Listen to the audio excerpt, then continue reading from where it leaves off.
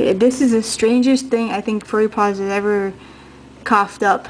Well, I went to rename one of my new puppies, and well, now all 144 of my dogs have the same exact name, except the litters.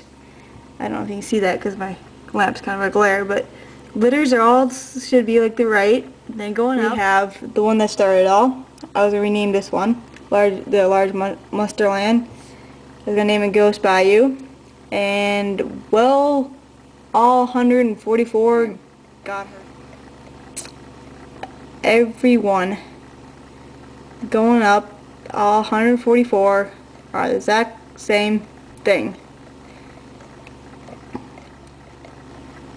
Now, I can handle the legs, you know, they're frustrating, but this is even more frustrating because now I gotta try to remember 144 dogs' names and try to go through all this 144 and rename them and do the color. Name my animals.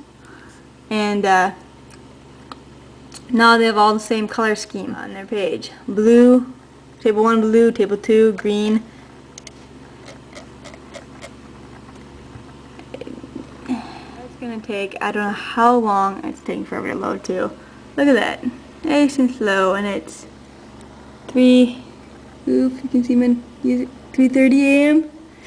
How long is it gonna take to load the kennel page again? 3:31. Come on.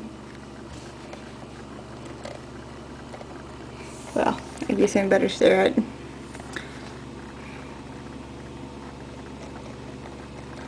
So now I can just click on any of these random ones that have the same color scheme. Like here's my wolfhound, which I do believe before this one was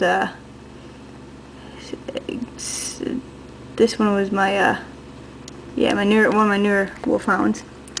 And if it loads even, you'll see how the same color scheme that you just seen previously. If it loads. Yeah, I'll just click on another one too. This is supposed to be a Rottweiler. And look, it has the same picture as the one that I just should have done like before this bug hit. Large monster, same color scheme. You know it's a Rottweiler. Go back to my kennel. You'll see it again. I'll just click a random one here, like here, let's go with the Pasenji. And exact same thing, large monster, same telegram.